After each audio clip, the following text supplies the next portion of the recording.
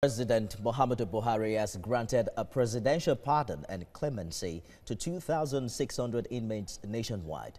This includes 70 inmates who are at the Kuje Maximum Custodial Center. Correspondent habidah reports. The outbreak of the coronavirus pandemic has caused for the review of correctional terms of inmates at the National Correctional Service across the country. The service has 73,756 inmates, out of which 21,773 are convicted, while others are still awaiting trial. These figures show that the 250 custodial facilities are overstretched and cannot adequately house the large number of inmates. It is why President Muhammadu Buhari granted this presidential amnesty to help decongest correctional centers across the country. Inmates granted amnesty are those with state offenses and those that could not afford to pay for fines. It's become more apparent for government to look into the issue of those incarceration, and we are happy that as a service we have taken measures to ensure that COVID-19 does not see the doors of any of our custodial centers. Mr. President has also graciously granted pardon to 5 ex-convicts.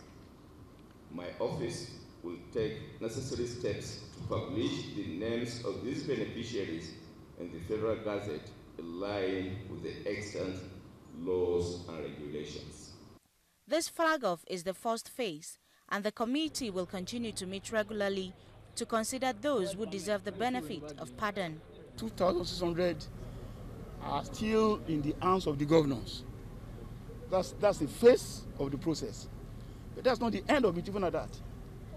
The government at the subnational level are to again revive their prerogative of mercy committees to regularly visit the custodial centers and recommend deserving inmates deserving and qualified inmates for amnesty.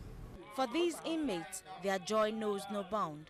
The taste of freedom to reunite with the society.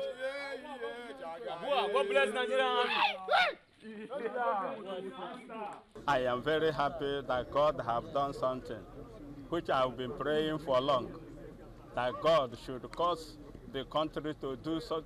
God should cause something that will happen that will cause the federal government to release me. The process of selecting beneficiaries started in 2018.